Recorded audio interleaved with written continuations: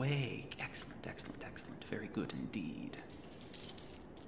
No, don't try to move just yet. You aren't strong enough. Well, you have the muscle mass, but your energy reserves are still depleted.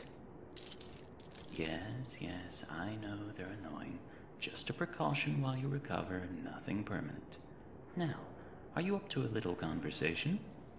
Oh dear, still a bit groggy and crusty, I see. We'll ease into it. Tell me, do you remember your name? I thought not. Bit of a long shot at that. The wreck was impressive to behold for sure. Yes. The old name would not do any longer anyway.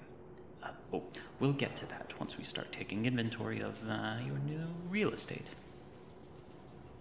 Introductions, I do declare. Where are my manners? Probably at the bottom of the Mariana Trench, along with the hopes of megalodon enthusiasts. The beast still prowls the deep. I can hear them now.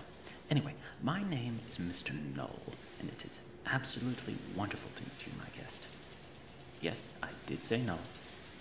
I know, a bit odd, but I've gotten used to it. I always wanted to marry into a family with the surname of Void, and ask my wife to keep her name, as, you know, then we'd be Null and Void.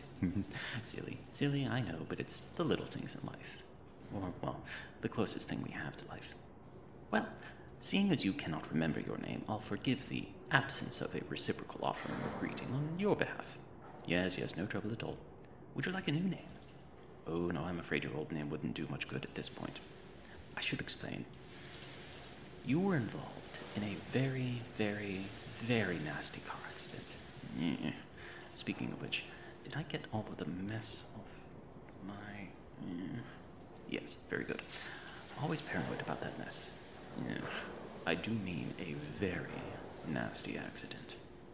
I was surprised the vehicle was still intact. Beg your pardon?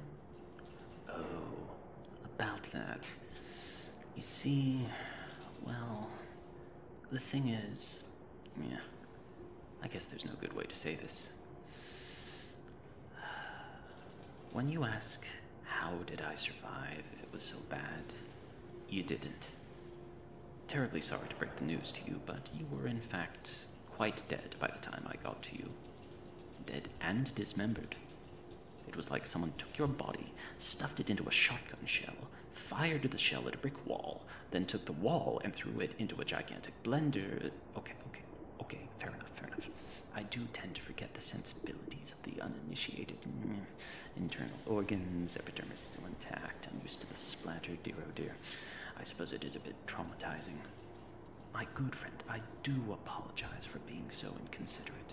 It's just that my mind works so quickly and in so many different directions, it's hard to bear in mind the social obligations to observe, while also planning the reattachment of ligaments and the cohesive operation of multi-subject cardiovascular systems, to say nothing of catching up on the latest from my YouTube subscriptions.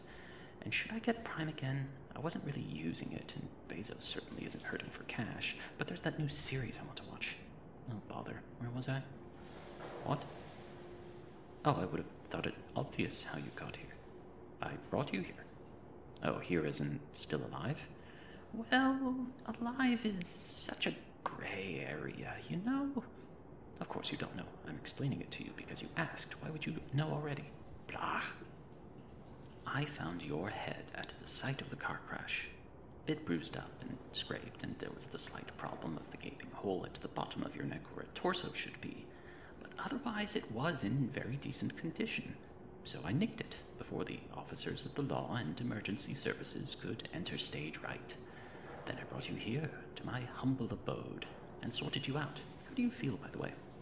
I'm a little embarrassed to admit this, but the trip here wasn't the smoothest. So you may have a little headache and or bruising in the everywhere region of the scalp. Sorry about that. I do what I can, but my truck is in dire need of some service, and money's been tight lately. Tighter than a hydraulic vice. That's a thing, isn't it? Or is it a press? Both? Indeterminate? Unknown? Possibly? Potentially? Practically? Rah! Thought train derailed again. Yes, you do have a body now. So, what do you think? How do you like your new digs? It's a bit bigger overall. You came in 6'2" according to your driver's license before. Or was it 5'10"? So it might be a minute adjustment to your new stature, which, if I remember right, 7'8". Yes, that's what it was. Your girth is significantly greater as well. Lots of good muscle on you now. Yes, plenty of meat there. Now, it's a bit piecemeal. I'm afraid I couldn't get the complete package from just one other cadaver. So you've got a sampler plate of limbs and body parts. Exciting, right?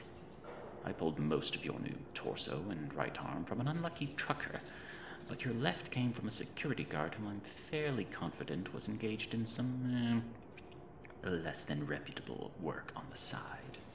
I took the liberty of removing some questionable tattoos from that arm before affixing it to you. No need to thank me, just a professional courtesy. Shh, none of that now. Sorry about that. Just a precautionary sedative. I admit curiosity to how well this will work on your physiology. The dosage is high for a human, but given your immense physique now, I think it necessary. Seems to have worked, though you're still conscious. Good, we can keep talking. Now, your left calf is from a member of, well, the opposite sex. It's what I had to work with, all right. And it is quite the specimen, very good muscle tone and ligaments that an animated skeleton would kill for. Oh, is that sedative kicking in more? Pity. We'll talk more later then. In the meantime, sweet dreams and